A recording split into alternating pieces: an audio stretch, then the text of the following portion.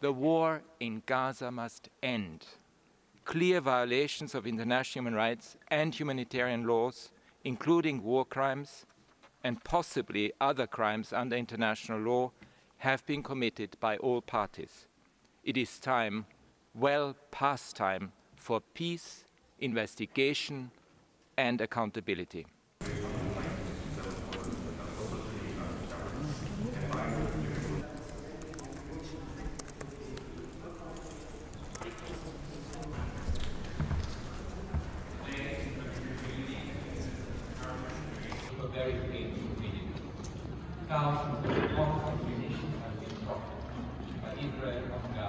Over the past 5 months of warfare, the office has recorded many incidents that may amount to war crimes by Israeli forces, as well as indications that Israeli forces have engaged in indiscriminate or disproportionate targeting that violates international humanitarian law. The launching by Palestinian armed groups of indiscriminate projectiles across southern Israel and as far as Tel Aviv also violates international humanitarian law, as does the continued holding of hostages.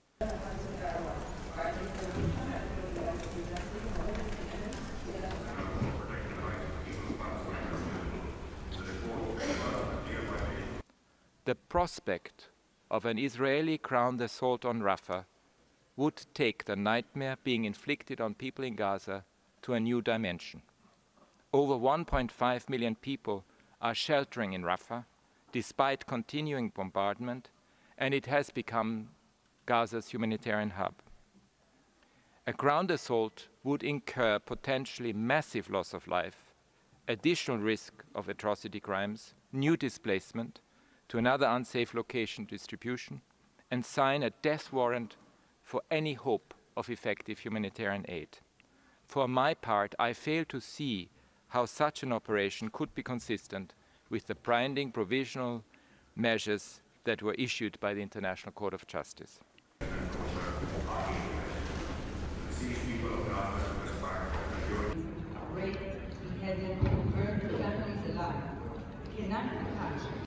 Tell me, if Israel withdraws from Gaza tomorrow, do you think Hamas would lay down its arms? Do you think Hamas will commit to not rebuilding its tunnels and restoring its terrorist arsenal, and instead commit to justice and peace? You think if Israel stopped this war today, Hamas will return all our hostages tomorrow? Mr. High Commissioner, the answer is simply no. Therefore, Israel has a duty to its population to ensure that never again can Hamas attack our lands. Never again can it seek to eradicate our people.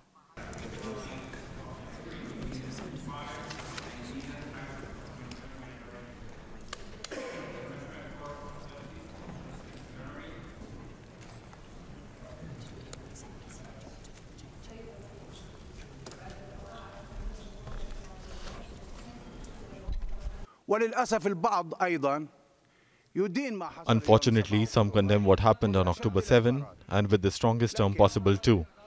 But no one condemns or mentions the killing of children, women and elderly, and the destruction of legally protected institutions and the destruction of infrastructure.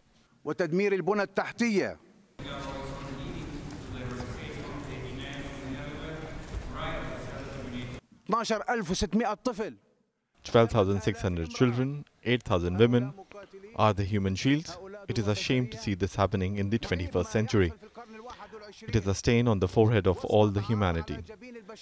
You all have children witnessing this massacre. I don't know how these things grow up and how they will view the statements you are making and justifications you are giving. Some shamefully continued to debate Article 7 yesterday. This is shameful. We need more than Article 7. In fact, there should be 100 articles to ensure that the occupying power responsible for genocide and slaughter respect their legal obligations. You are aware that there are more than 1.9 million Palestinians who were forcibly displaced.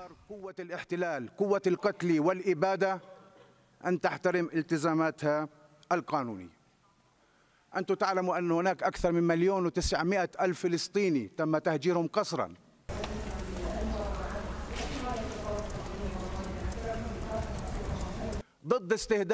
We are against the targeting of civilians no matter what, be it before the 7th of October or on the day afterward. You need to take this into account. Things do not begin on 7th of October. 75 years of this catastrophe, 56 years of occupation, 17 years of siege. None of you remember that since the year 2000 and until October 7th, there have been more than 19,000 Palestinian civilian martyrs. But we have heard no condemnation of any kind. There is more failure, humanitarian failure, racist, strategic failures. You need to wake up and enforce the law. Thank you, Mr. President. وأن تعملوا القانون. شكرا سيد الرئيس. أشكر سعادتكم على مداخلتكم. Now I give the floor to the distinguished representative of the list of speakers, and I will also announce the list of speakers is now closed. So the next speaker is Pakistan on behalf of the OIC. Pakistan, you have the floor.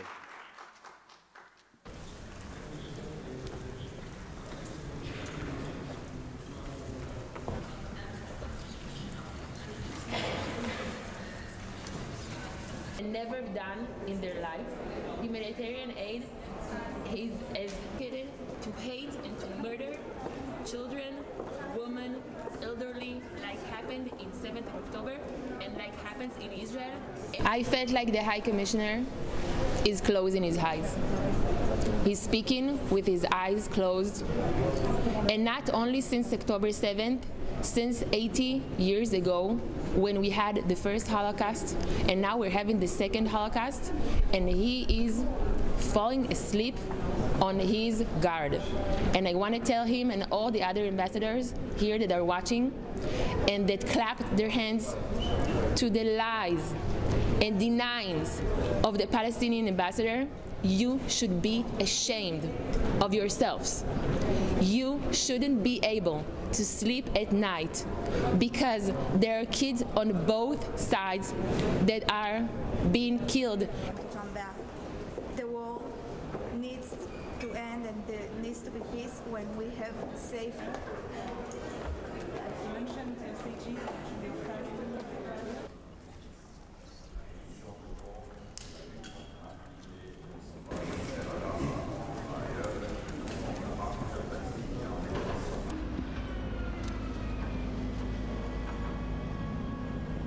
Sì, lo so, infatti fa così.